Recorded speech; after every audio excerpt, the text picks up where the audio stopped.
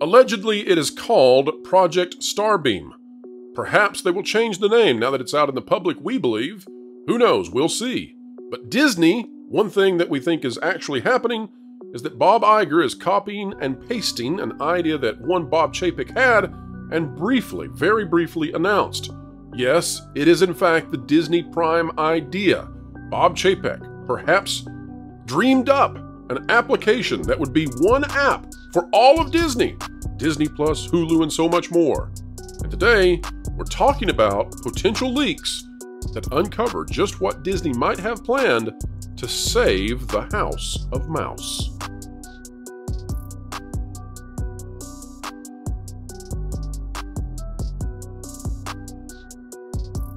Welcome back, folks. It's a sunny day because you're here. So happy to join you in explaining entertainment, keeping you ahead of the culture curve, making sure that the mainstream media, the access types, that they do not set the narrative, but that in fact truth prevails.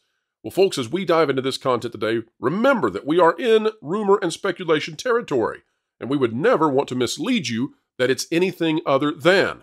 Folks, we are talking about a very early leak, potentially, an alleged rumor out of the House of Mouse where perhaps Disney is following through on Bob Chapek's earlier plans to create a major, mega, magical application where everything is all under one very happy umbrella.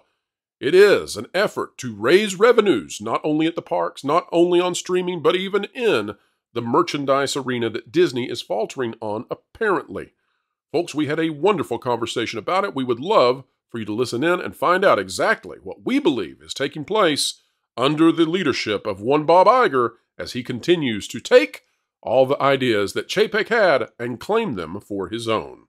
All right, so folks, we're going to talk about one that enters us into rumor and speculation territory. We're going to be very careful to proclaim that because we are talking about a future product which is not out, which may or may not be in development, and we are using a source who has brought us some stuff, and we've talked to another source who said, yeah, this is probably what Disney is working on, and had heard some stuff about it. But and one of those sources is out in the chat right now in terms of the person who keyed me in that this may be taking place, reached out to another person and got some confirmation on it.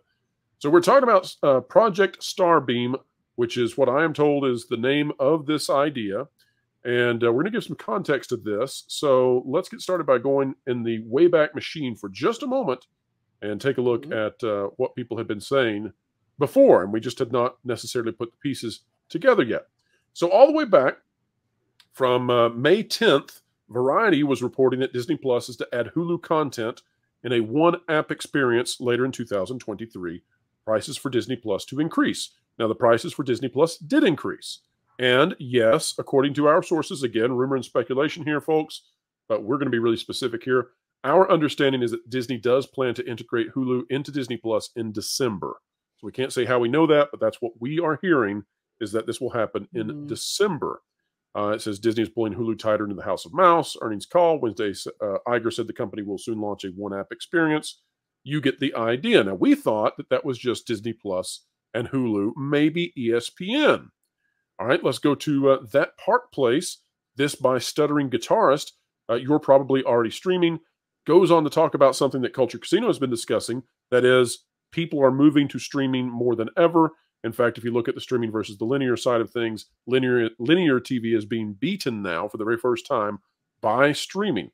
One of the interesting things about that also is that YouTube is actually the leader in terms of who is winning on streaming. And I have lost my other article. Nope, I've got it right here. Let's go here and see if it loads up like we need it. Okay, here's the one that this is a gem, and then we're gonna get into what I've heard. But I'm trying to build the context around this. Gosh. Lots on DisneyPlus.com. Yep, this is from November of last year. What would Disney Plus Prime look like? Jonas and I looked at this. We didn't know what to make of it. And, well, it seems like this is coming to fruition. But Disney Plus has been ahead of the pack regarding its explosive growth since the service first launched. A trickling of countries in November 2019 in the U.S. Disney-owned Hulu offers a series of add-on services, yada, yada, yada. Talks about ESPN, ESPN Plus. But here's what where it gets interesting and where the folks behind this website may have known something. I'm starting to think they did. Marvel Unlimited would be beneficial to Marvel fans. Another service Disney offers is Marvel Unlimited, which would be a no-brainer in a Disney Prime, especially for Marvel fans. With Marvel being one of those core brands on Disney Plus, it would make sense to bundle Marvel comic subscription into a Disney Prime. Disney Prime could offer discounts at parks, cruises, and Disney stores. Isn't this getting interesting, Jonas, based on what I talked to you earlier about today? Disney Prime could include a D23 membership. And it goes on to talk about final thoughts. It says, with Disney's rumored Amazon Prime competitor, I thought I would take a look at some of the potential services and perks that this Disney Prime service could offer. Well, folks, here's what we're ready to say here on this channel. Again, we're talking about a future product. Again, we're talking about something that is not done, not released, and maybe years out. But according to the source that I've talked to, the notion that Disney has on how it's going to radically increase its revenues and fix its problems in terms of lower merchandise sales, lower domestic park attendance, it all comes down to this Project Starbeam. That's the rumor. And what is Project Starbeam? It is a one-app solution for Disney. Now, an exception to this is I am told that ESPN would not be part of it. I don't know why. That does line up very well with the fact that ESPN is separated out now in Disney's corporate infrastructure as 1/3 of the entire company, and it's not part of the other stuff. But what we're talking about here is Disney Plus, Hulu, the My Disney Parks experience. We're talking about Genie Plus. We're talking about the Disney Store, perhaps a brand new online Disney Store. We're talking about D23, all of that, everything like that under one umbrella. Now, why would Disney want to have a single app for all of this? Well, what we're told is that the integration of this could result in, for example, you watch Moana through Disney Plus on this app. Then you get advertisements that you can click on and immediately go to a Disney store selling you Moana items. And then you get a recommendation of the types of attractions that are at Disney World or Disneyland based on where you live that have Moana in those attractions. Now, you can imagine you take that in any direction. Let's say you watch all kinds of Marvel. Suddenly you're buying Marvel stuff through Disney's online Amazon-esque store through this exact same app. It is a plan, allegedly, to integrate the retail space, the streaming space, and the parks and experiences space all together to try to create a single cyclical system for all of it. I hand it over to the panel now.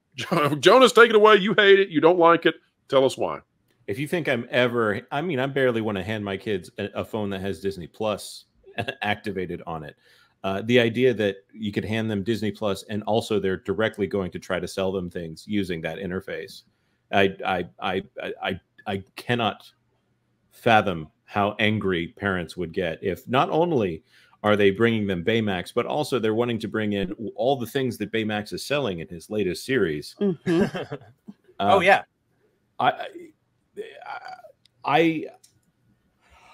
This company is not a company that is trusted, and to do a single app experience, they have all this data anyways. I fully comprehend that they have all this data anyways. Yeah.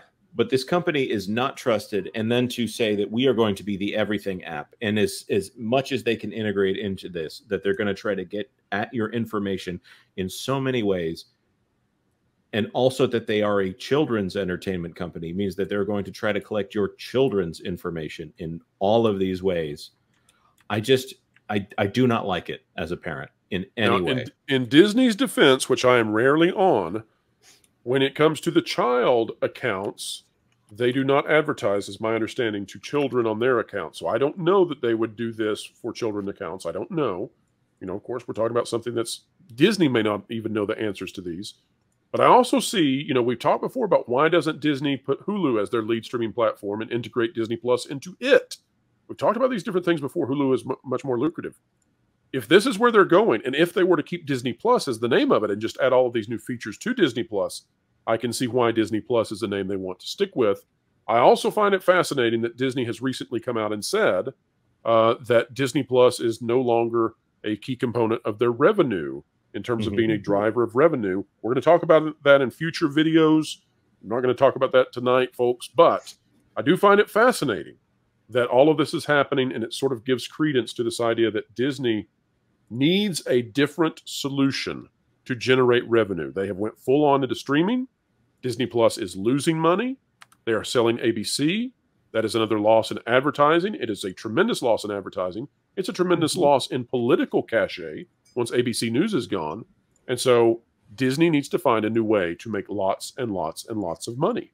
Paul, how are they going to make some money? Does this make sense to you, or do you say, it's a bunch of gobbledygook? So to me, as a tech guy, it's really all about. Oh, I'm all on my own. To me, it's all about whether people. I'll take over. It's your show now. Later. People recognize very quickly whether they want something or not. There's a very quick sniff test people have. So I'm going to go back in time when Apple with Motorola came out with their Rocker, ROKR phone that held 100 iTunes songs. Very quickly, it was you could just smell it. It didn't matter how much Steve Jobs distortion field he wrapped it in when he presented it. We all knew he hated presenting it as the greatest, next biggest thing because it wasn't up to his spec, and the audience knew. You just know when something's a stinker. When the iPhone came out, Steve Ballmer of Microsoft said, "This is nonsense. No one's going to buy this," while the audience knew what they wanted. The audience always knows what they want, especially when it comes to tech. And these micro managed channels are really a tech experience, almost more than an entertainment experience. So it feels kind of desperate. It almost feels like Disney has to fix the brand, and then we might have some more trust with these extensions that they're creating. One of the things, again, going back to tech, that they've dropped the ball on is when we were in the CD-ROM development business and we were doing a lot of kids CDs, Disney had tons of kids CDs. Okay? Tons.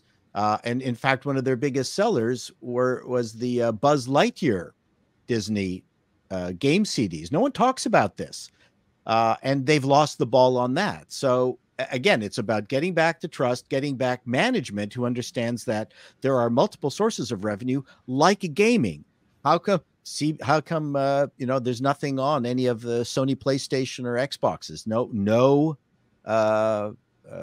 No games from Disney. This is just crazy. They went all in on mobile somewhere around the time that they bought around 2012, right around the time that they bought Lucasfilms, and they killed LucasArts completely.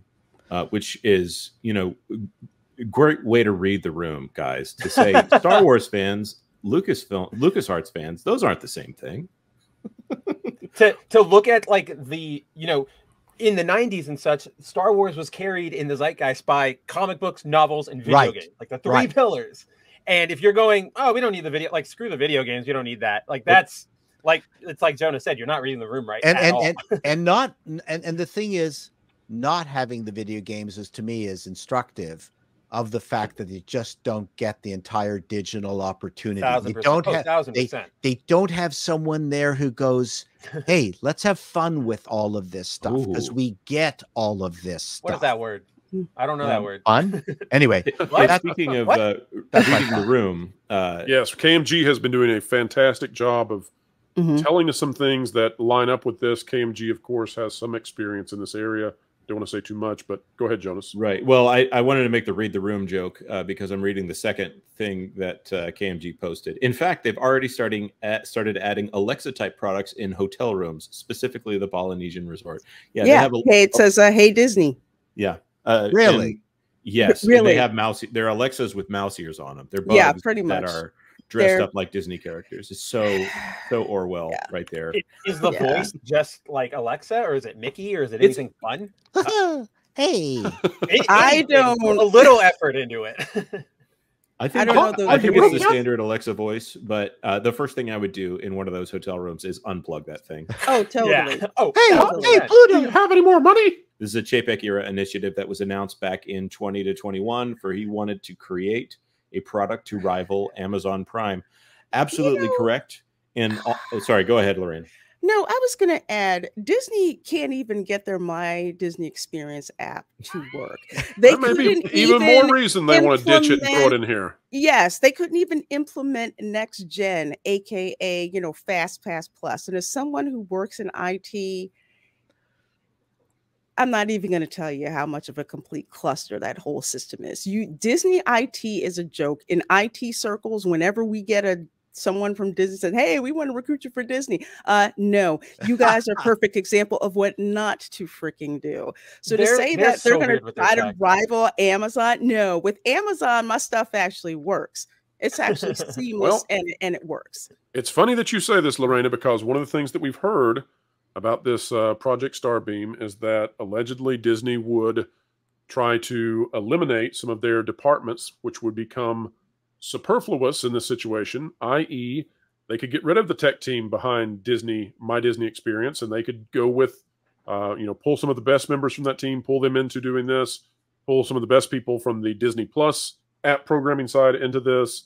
And but I do find fascinating that if this is true, it's another example of Bob Iger coming in and continuing with a Bob Chapek initiative, but not giving Chapek any credit for it. This seems to be continuing. And before I toss this to the panel, I do want to say, too, there's a source out there that has also told us that one of the big pushes for this is kind of a sidebar, but I don't want to forget it. I do want to say it on the stream. One of the big pushes for this is also to move a great number of processes into artificial intelligence and get rid of a large number of positions. This could be even down to like Disney ad sales, which could be largely the agents who sell the ads could be eliminated. That could be easily, move this into AI, where there's a portal where the ad buyers are buying this across all of the various domains, across the Disney Store, across Disney Plus, Hulu, ESPN, gaming, what would you say, product tie-ins, etc., through a single portal. Anyway, though, I want to go back to the Chapek thing. Do you guys find this? Go. Add one more thing. Also, the other thing to realize about Disney IT, a lot of that stuff is offshored. Well, I'm not surprised at all. Yeah.